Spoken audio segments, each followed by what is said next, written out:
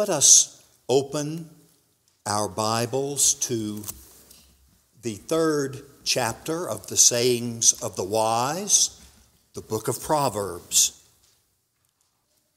Our reading from chapter 3, verses 9 and 10. The apparent simplicity of these verses is belied by the rich vocabulary and the deep symbolism. So please do not prejudge what we might find in these verses. Let us excavate them and come to understand deeply what these texts mean. Our reading, Proverbs chapter 3, verses 9 and 10. Honor the Lord from your wealth, and from the first of all your produce. So your barns will be filled with plenty, and your vats will overflow with new wine. May the Lord add his blessing to the reading of his infallible word. The Hebrew Bible is categorically divided into three parts: the law, or the Torah, the prophets, which in the mind of the Hebrews included the historical books. They were books of history with prophetic intent. And then lastly, the third category, the writings. And the writings include the wisdom literature: Job, Psalms, Proverbs, Ecclesiastes, the Song of Solomon. Some include the book of Daniel in the writings and in the wisdom literature. But actually, in our English Bibles, Daniel appears among the prophets: Jeremiah, Ezekiel, Daniel, for example. In the teachings of Jesus, he derived much of his doctrine from these different sections of the Hebrew Bible: the Torah, the prophets, and the writings. For example, in Matthew chapter 5, as he gives the Sermon on the Mount, he develops in deep and rich manner the intent of the Torah. He says, for example, that you have heard it said, "Thou shalt not murder." But I say unto you, whosoever is angry with his brother shall be in danger of judgment. And whosoever calls his brother a fool shall be in danger of the fire of hell. So what we have is our Lord taking that section of the Bible, one of the three, the Torah, and explicating, in expounding, in deeply giving the profound spiritual sense of the Torah.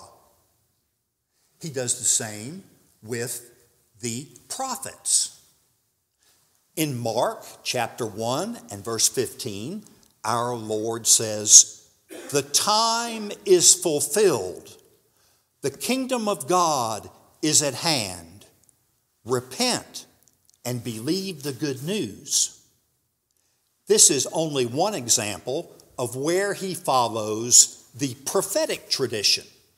And throughout the Gospels, we have him deriving from the prophetic tradition deep and rich teachings. And so, as he does from the Torah, so he does from the prophets. It will not surprise us then that he often derives much of his teaching, and specifically his teaching about giving, from the writings. And so therefore we have in the wisdom literature our Lord taking from that wisdom literature aphorisms, weighty statements, parables, lessons about life, and then human examples. These three categories appear in the wisdom literature. And so the sense of what we've learned already is that from each of the sections of the Old Covenant, Jesus derives much of his teaching. And specifically, our concern is with examples from his teaching from the wisdom literature. Let's take, for example, his aphorisms. These are weighty and wise sayings. The first is an example, Luke chapter 10 and verse 7, where he says, "The laborer is worthy of his wages." It's derived from a wisdom-like reciprocal manner that is in keeping with the Proverbs. In Luke chapter 6, we have another wise saying that is akin to the wisdom literature. The Lord says there concerning giving, he says, "Give, and it will be given to you." And then he gives a simple example of that by illustrating with a bushel basket how we are to give. And he says, when you bring a bushel basket, push it down, pour in more until it overflows. A simple illustration of what we would call generous giving. Rather than reducing the bushel basket, he counsels his disciples to include all that they possibly can in their giving, and they will be reciprocated. He says the measure with which you measure is the measure by which God will measure you. So if we are sparse and meager as a disciple of Christ in our giving, then God may reciprocate us with sparseness and a meager amount. So it's wisdom literature extricated from the tradition of the writings. Then the parables. There we find in Luke chapter 12 the very famous parable of the rich fool. And all of us know the story well. And this individual who is wealthy amasses for himself and makes every effort to make certain that his future is prosperous and wealthy. And then his life is taken from him. And we have the Lord addressing him specifically in the words of the Proverbs. He calls this man a fool. And the three categorizations of fool in the book of Proverbs are the Hebrew words pithy, kasil, and late. One is the naive simpleton who simply knows nothing. His eyes are in the ends of the earth. The other is a kasil, an individual who acknowledges the theoretical existence of God and even acknowledges the Torah, but is disinclined to obey it and rejects the counsel of God. And then the lates is the individual who is a scorner or a mocker, who views God's words and God himself with derision. And the Lord here, now that we have eyes to see that he is deriving this from wisdom literature, our Lord takes this word kasil and he indicates that a person who amasses for himself or herself is a kasil, is a fool, is a person who has not taken God's counsel into consideration. And he ends that parable in Luke chapter 12 with saying that we are to be rich toward God. Chapter 16, another parable. Our Lord teaches us about the unjust steward. And moving quickly to the conclusion, our Lord uses him as an example of an individual who is shrewd and wise. Again, a theme of the Proverbs. And this individual who is shrewd and wise makes provision for himself very carefully. But the Lord then observes that the sons of this world are wiser in their generation than the sons of light. In other words, people of the world extend great effort and insight into providing for themselves, but the sons of light fail to invest properly in eternal matters. They're not savvy. They're not wise. They don't invest in eternal matters as they should. Once again now, two aphorisms and two parables derived from the literature of the writings. And then lastly, two examples where we have in the book of Proverbs examples of individual conduct that are to be instructive to us. And our Lord also borrows this category from the Proverbs. Luke chapter 21, for example, where our Lord uses a poor widow, the most economically vulnerable in society, and Jesus is observing the individuals coming into the temple and placing their gifts in the trumpet-shaped receptacles that were in the court of the women. And the Lord sees her put in 2 small copper coins. And he comments, "This woman has put in all that she has." And so here it is not generous, but extravagant and sacrificial giving that the Lord uses from an illustration in real life. The other example our Lord uses is in John chapter 12, where Mary of Bethany takes a container, one translation says a pint, of pure nard, and extremely expensive perfume. And she breaks the container and pours the entirety of the contents onto his feet, and then wipes his feet with her hair. And the Lord commends her, though Judas Iscariot notes, he says this could have been sold and the money given to the poor. Her extravagant giving was such that this is a whole year's wages that she has poured out in his mind uselessly upon the Lord's feet. I hope you won't feel that this has been too long to explain the simple point that Jesus derives teachings for his disciples from the wisdom literature. So it's not surprising at all that when we come directly to those texts of wisdom literature, the book of Proverbs, that we find that it is full of exquisite sayings that give us instruction on how to be wise.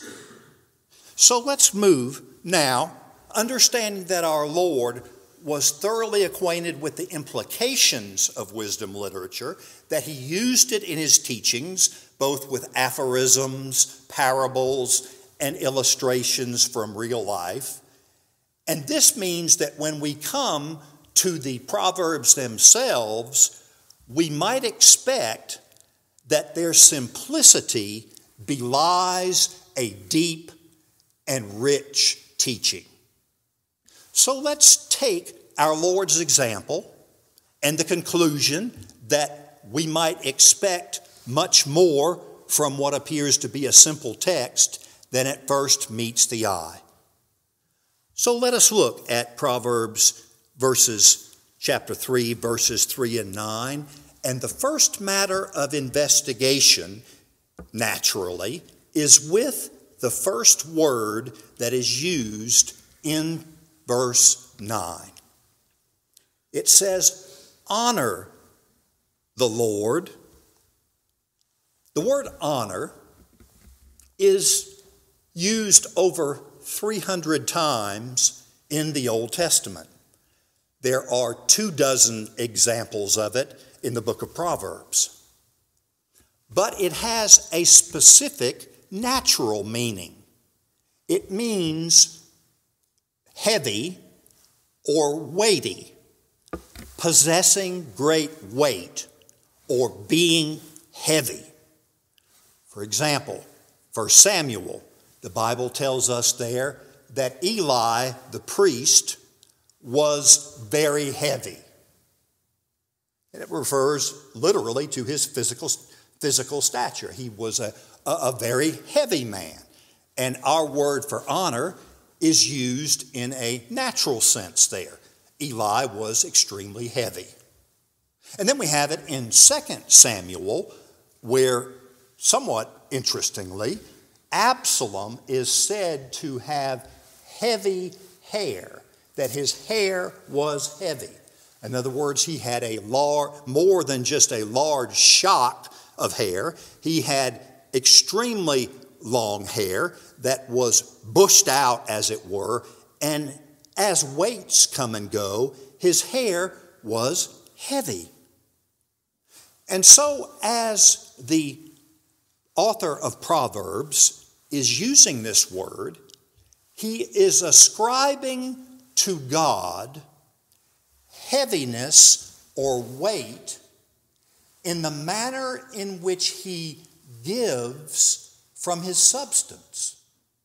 It's important to know that when it says honor the Lord from your wealth, that the word wealth does not necessarily indicate that the one who is receiving instruction is wealthy. The word simply means substance. So, for example, in the King James Version, the Bible says, honor the Lord with your substance. It simply means one's income and possessions, what one owns.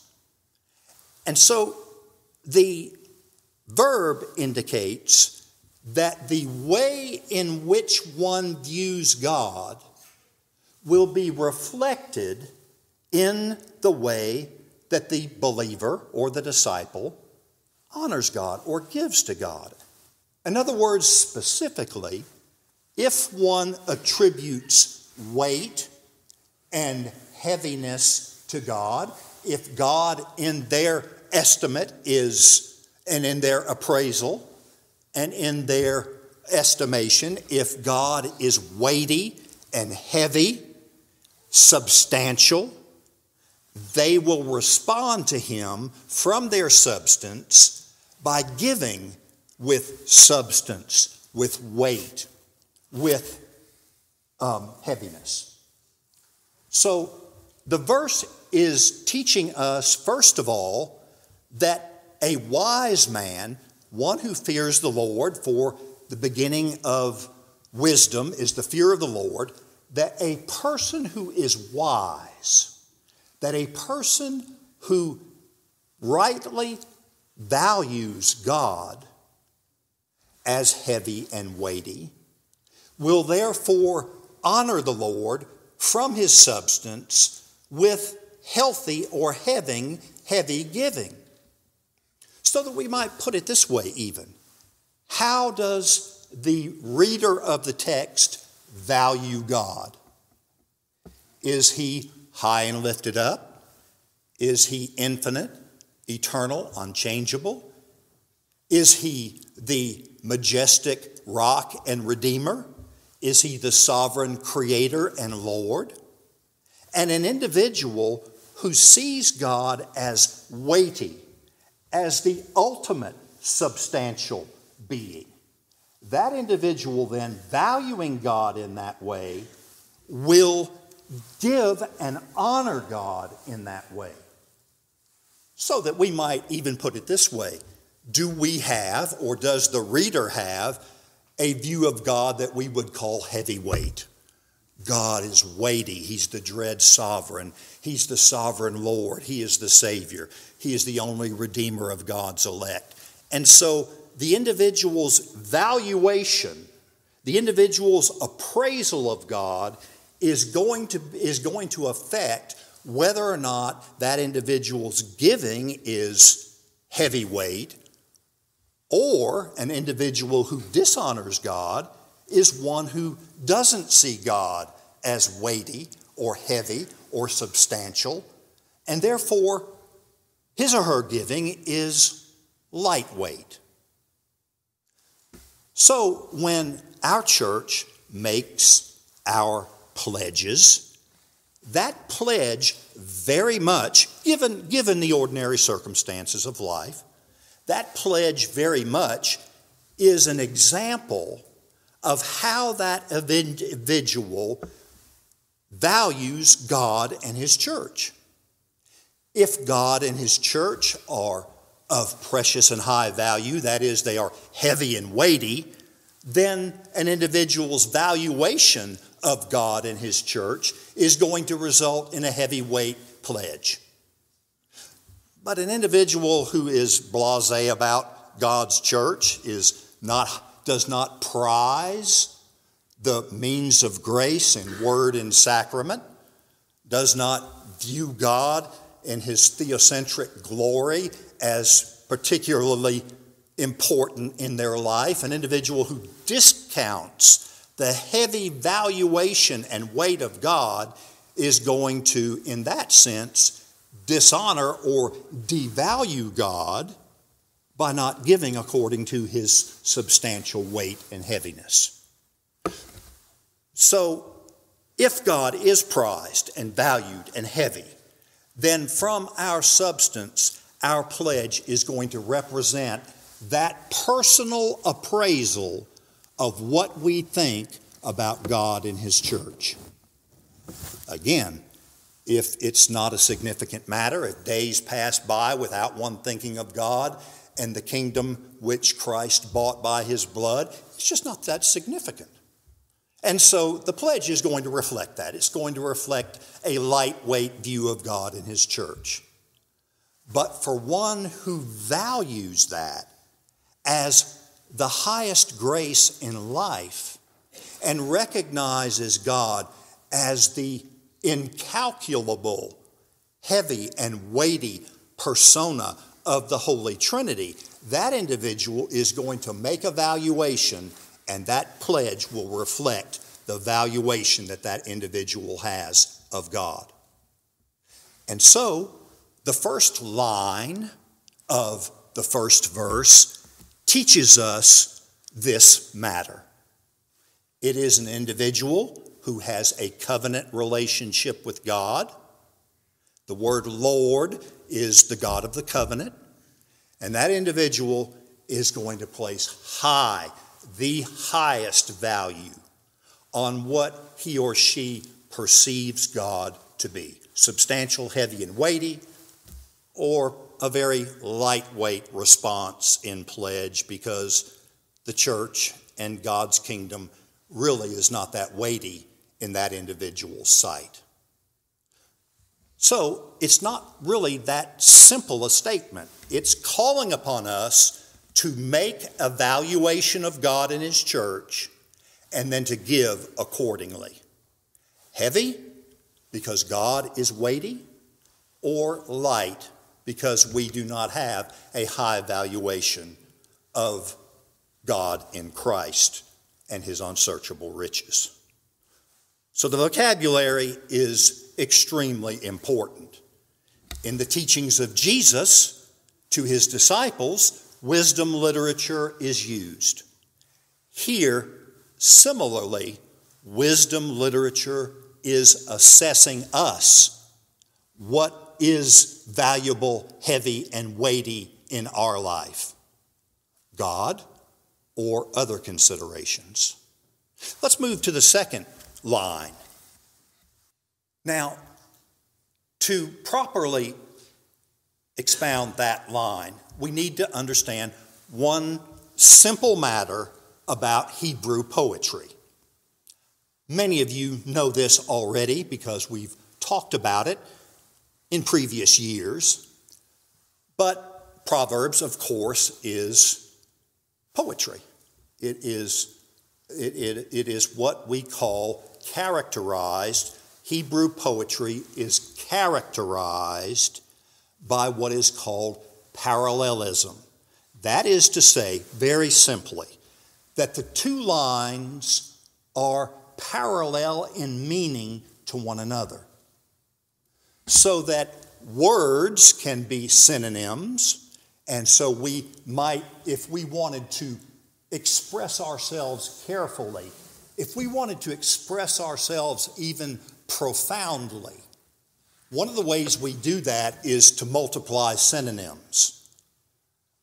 We won't say, that movie was great.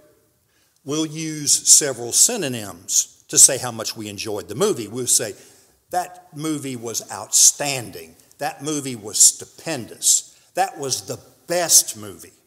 So we take synonyms, words with similar meanings, and we multiply them so that they will affect the listener.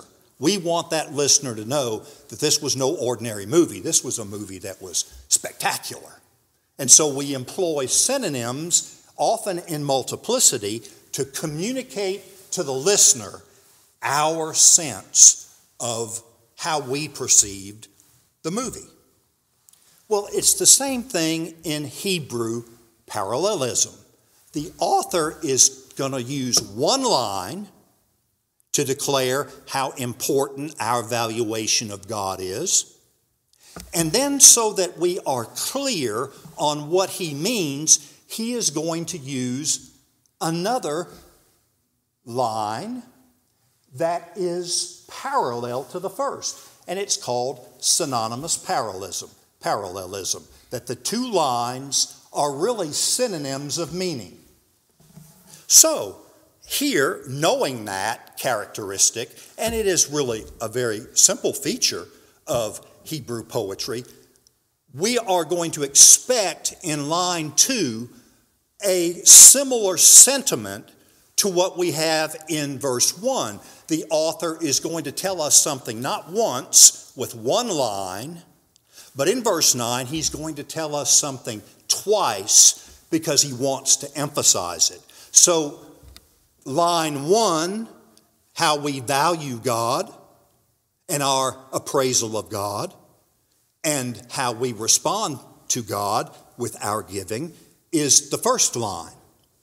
But the second line draws not so much from vocabulary as from symbolism.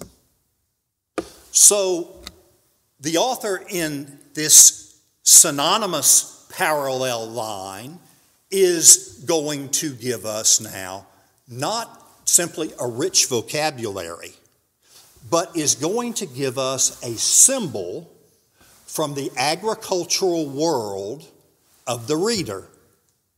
And in that agricultural world that was common to those who read this wisdom literature in its earliest context, it was, of course, an agrarian society, and valuations were often made on the basis of a crop.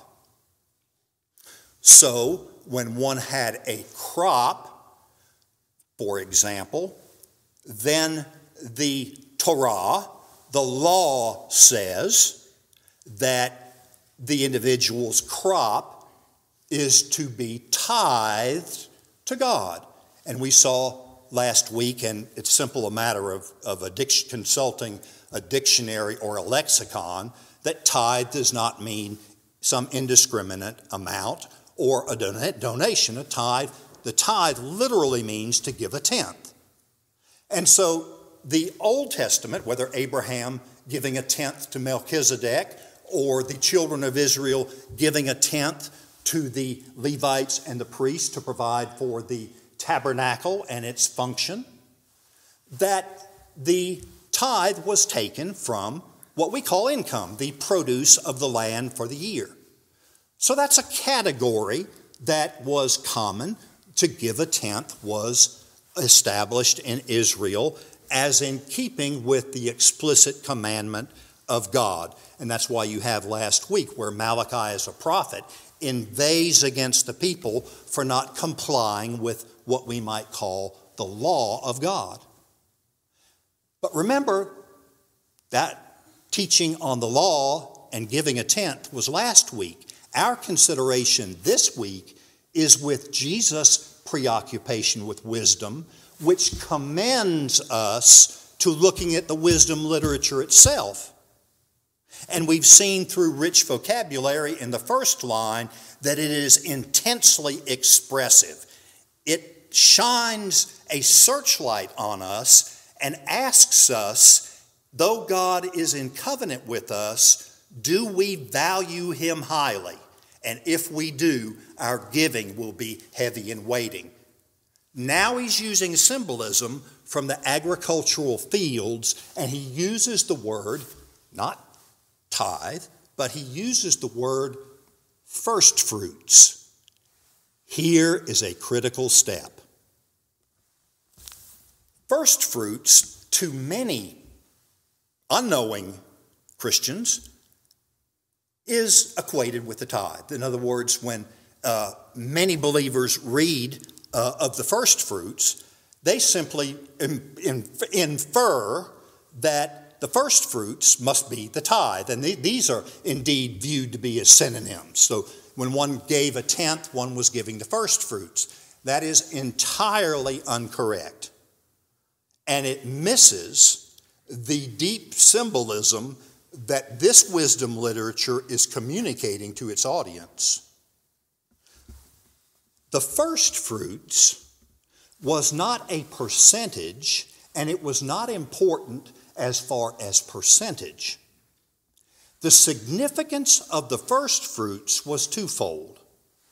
First, as the individual's crop came to fruition, they would take a small portion, a sheath of the crop, and they were instructed to take that small, almost minuscule amount and to present it to the Lord as indication that all belonged to him.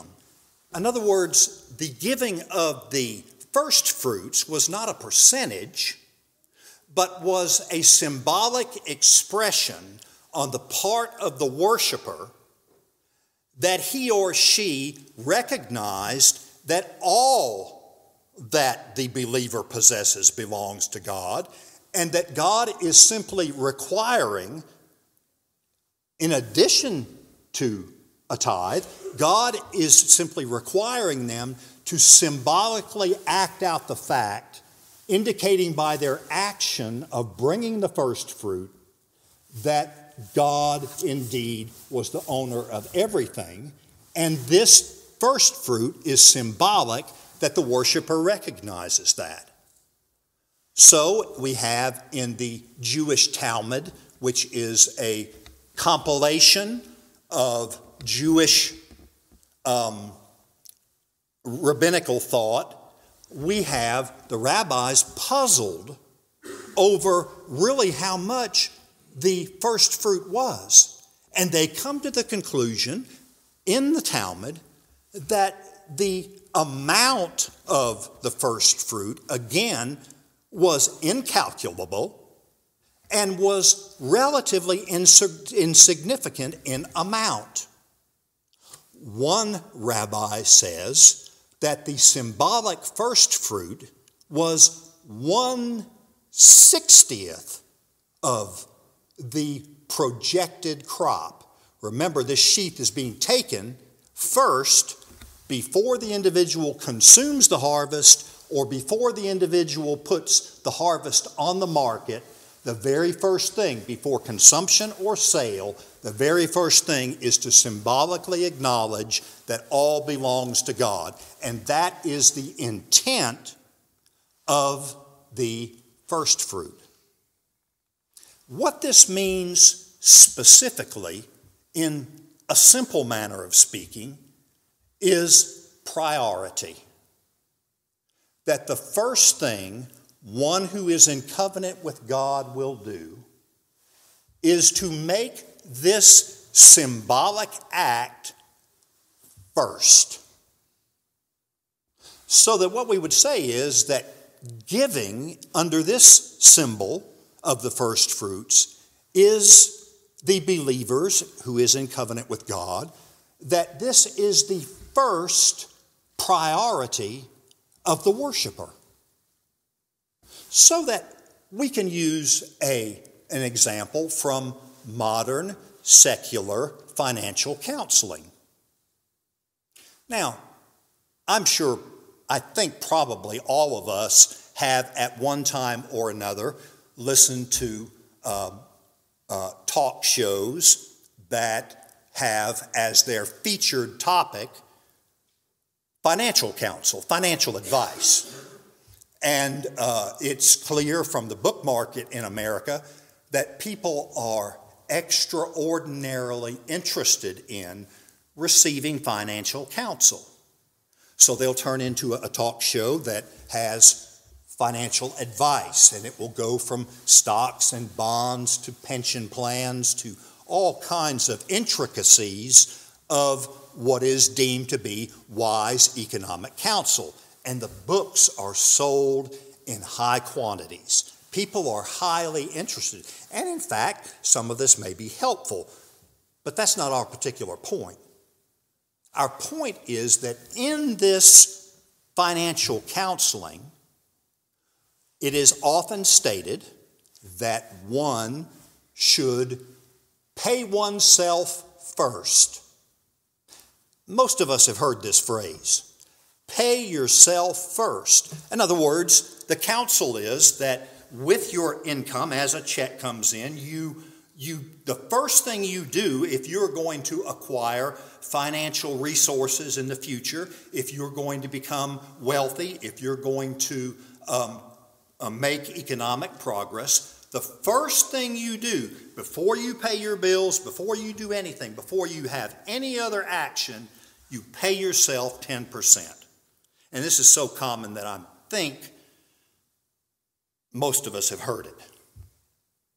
Then the advice ordinarily goes on. Then you make sure you're in your profit sharing plan where you work, that you have so much allocated to an IRA, whether Roth or traditional, and so forth. But the point of this financial counsel is that the priority is you. That the first check you write is to yourself. Because ultimately, that's the priority in your life. But symbolically and clearly, what the author is saying in this synonymous parallelism is that the first thing you do is to pay God the 10th.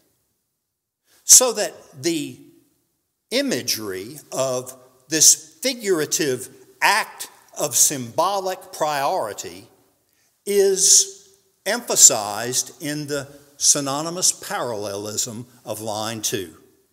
So, in the first line, you value God as immeasurably great, as the high and holy one, and your giving will reflect your evaluation of God.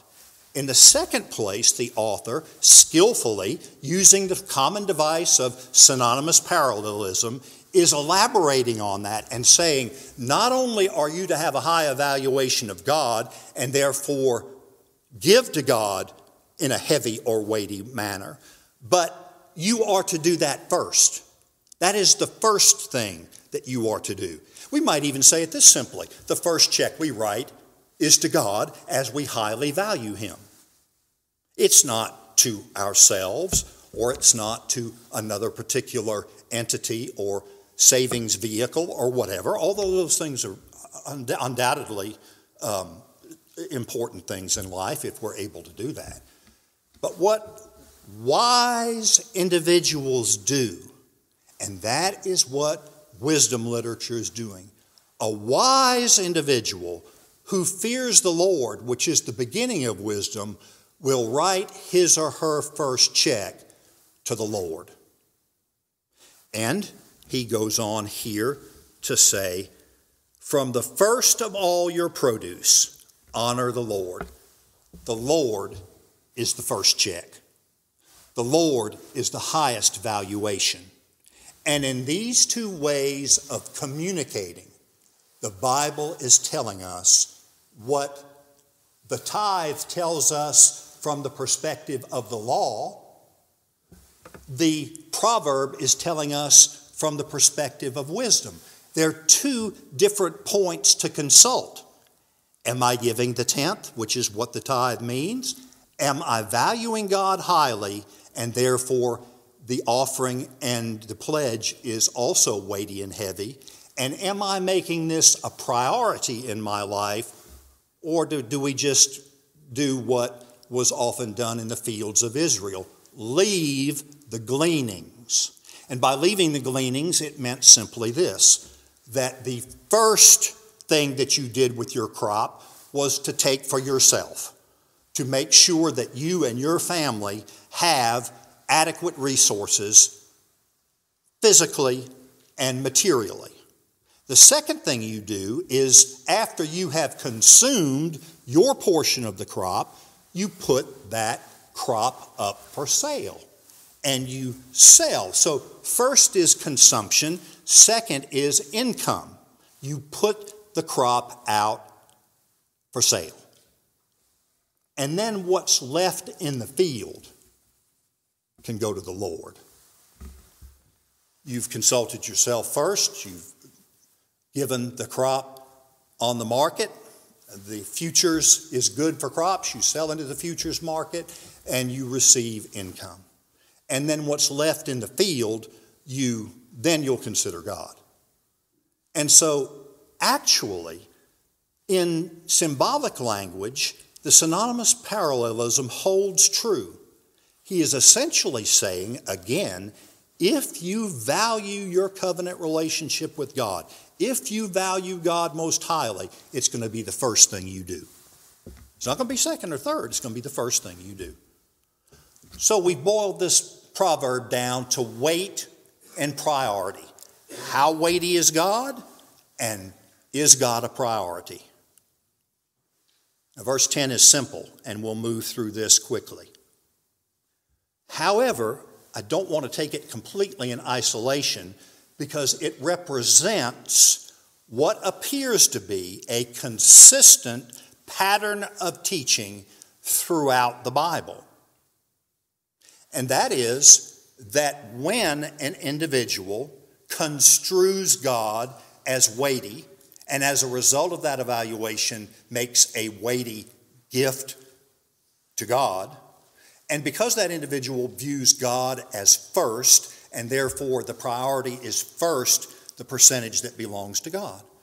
When an individual does that, in this particular wisdom context, the indication is that God will respond to that evaluation and to that sense of priority, and God will reciprocate with generosity.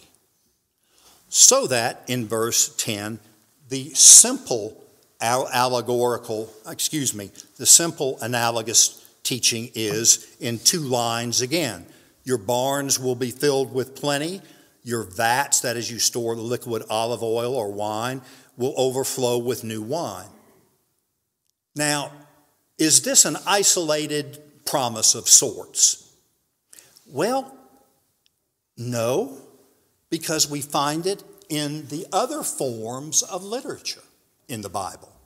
For example, just last week, we saw that the Philippians gave repeatedly. They gave generously so that Paul could say they were paid in full. And then at the conclusion of that section we studied last week, in verse 19, Paul says, "My God will supply all your needs according to his riches in Christ Jesus," or according to his glory in Christ Jesus. In other words, Paul has said very simply, you have provided for God's work, God is now going to provide for you. So there's this sense of divine reciprocity, that as God is highly valued and God is put first, that God himself is going to respond to that believer, and that believer is going to, in the words of verse 10, is going to have an abundant crop. So it's not simply in the wisdom literature, it's in the epistles of the New Testament. Then we also saw in Malachi chapter 3 Individuals were robbing God. They were not giving God a tenth. The prophet goes to them and says, if you will bring the full tithe, the whole tithe into the storehouse, God is going to reciprocate that. He is going to open the windows of heaven and pour out a blessing which you cannot contain. So we have the prophets, and we have the wisdom literature, and we have the epistles of the New Testament colluding, if you will, here in indicating to the believer that when God is ultimate in our estimate, when God is first in our estimate, and when we respond that way financially to the needs of His kingdom and to the percentage that God requires, when we do those things, God Himself reciprocates the believer by providing for him or for her. So we have, in a sense, what we might call the wisdom literature as formulaic. And by formulaic, we simply mean according to a formula. You recognize the value and the priority. God reciprocates by blessing. And incidentally, probably what undergirds verses 9 and 10 is Deuteronomy chapter 28. And Deuteronomy chapter 28 is the blessings of the covenant. And one of the blessings of the covenant in response to the people's obedience is that God will care for them. And so this is sort of distilled wisdom and knowledge that is based on the covenant reciprocity, that as one fulfills one's covenant obligations to God, then God Himself responds by providing for the believer. Now, I have one word to interpret, and we're through. It's the word peroration.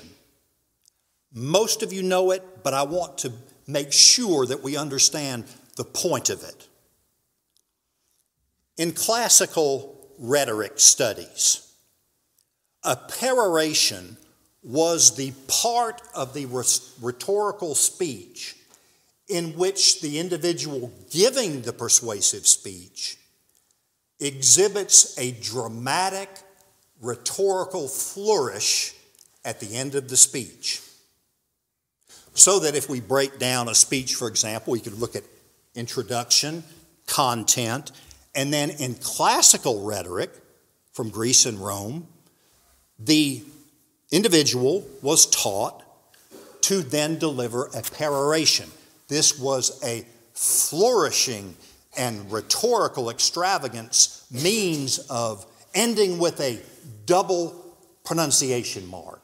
An example of that, one of the most well-known in American speech is what Patrick Henry said at the end of, he gives a dramatic speech about the colonies being independent of Great Britain.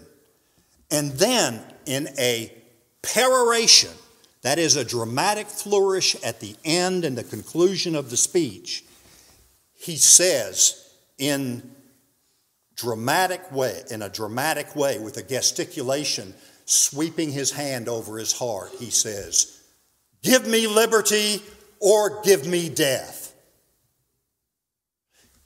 That's a peroration. That's a convincing rhetorical flourish at the end of the content that seals the deal, that brings the individuals who are listening to concur with the speaker and to take action on the basis of that speaker. And what I want to say to you, I'm addressing to you because you are my dear friends and ladies and gentlemen.